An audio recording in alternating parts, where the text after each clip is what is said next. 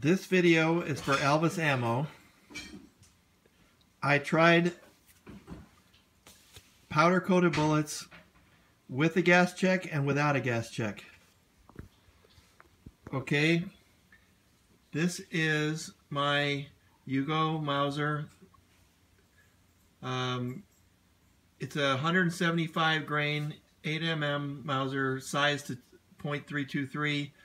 It's a Lee bullet, and I have 17.5 grains of 2400 2400 powder.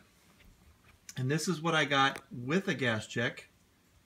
Same gun, 25 yards, without a gas check. Same bullet, but without a gas check. Powder coated. This was the best I could get. Now this was out of my 30-30 Winchester with a gas check. There was my group. A little sloppy because wasn't shooting it that well. I probably could have got it tighter if I shot a little more carefully. Then without a gas check, same conditions, 25 yards. So I'm not seeing how you're getting the kind of accuracy you're getting without a gas check. So I'd like to know what you're doing, because as you can see, with a gas check, without a gas check.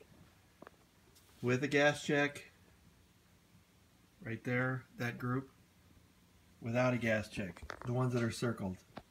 This one, that one, 1, 2, 3. So, kind of all over the place. So anyways, Elvis, if you let me know what you think.